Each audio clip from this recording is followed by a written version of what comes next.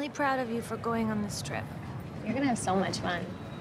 And remember, if something chases you, run.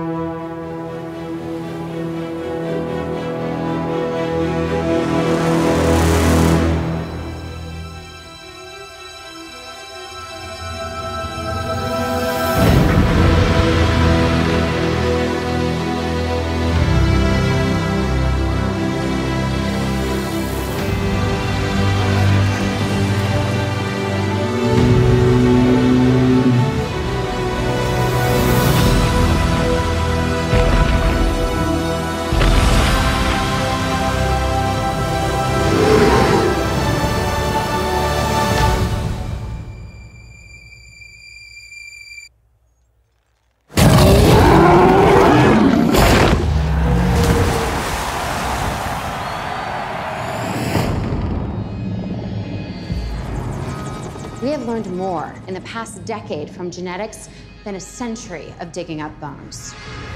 A whole new frontier has opened up. We have our first genetically modified hybrid.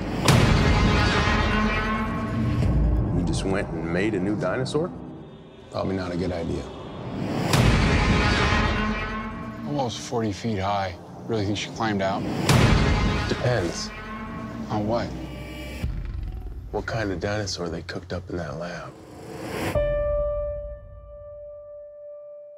Evacuate the island. She's a highly intelligent animal. She will kill anything that moves. Oh, God.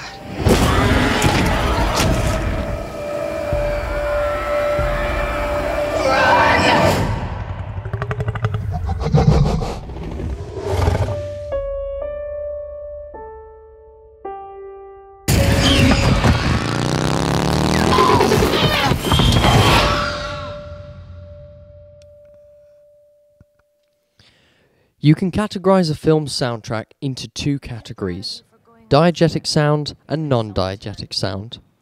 Within those two categories, we have several different elements. These include music, narration, dialogue, sound effects, and ambient sound. These are all the parts that make a film's soundtrack. Before we look at these in more detail, we're going to define what the difference between diegetic and non-diegetic sound is. Diegetic is everything that's taking place in the scene and has a visible source. This doesn't mean that if a sound is not in the frame, it is not diegetic. It is sound that is coming from that film's world. For example, non-diegetic sound is anything that is not from that world. Sound whose source is not obvious in the scene. Narrator's commentary, sound effects added for dramatic effect, or music are all examples of non-diegetic sound.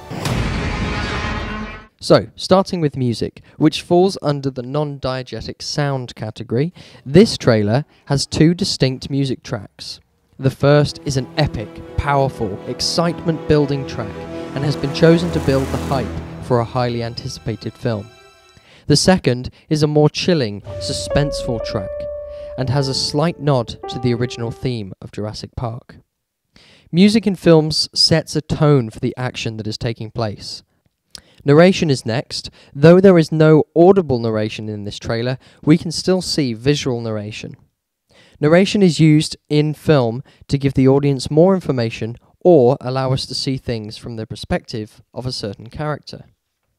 Nearly all films have some form of dialogue in them. This is simply just characters speaking to one another. I'm really proud of you for going on this trip. You're gonna have so much fun. Or in some cases, to themselves. Another key piece of the soundtrack puzzle are sound effects. These are often used to enhance a scene and make that scene as realistic as possible. As well as sound effects that take place within the scene, filmmakers also add sound effect stings for dramatic effect, like these. These are non-diegetic, and we know this because there is no distinguishable source. And finally, we have ambient sounds. This is everything else going on in the background. The sound of the forest or the wind or a crowd. It is the noise in between other noises. Without it, when there was a gap in dialogue, we would hear only silence, which is very noticeable in films. These are all the areas within soundtrack that we are going to be covering today. I hope you found that helpful and informative. Next time you're watching a movie or a trailer, see if you can pick out the different elements that form a soundtrack. Try to distinguish what is diegetic and non-diegetic sound. But most importantly, see if you can figure out the reason why the filmmaker has made that cinematic choice. Thanks for listening and happy watching.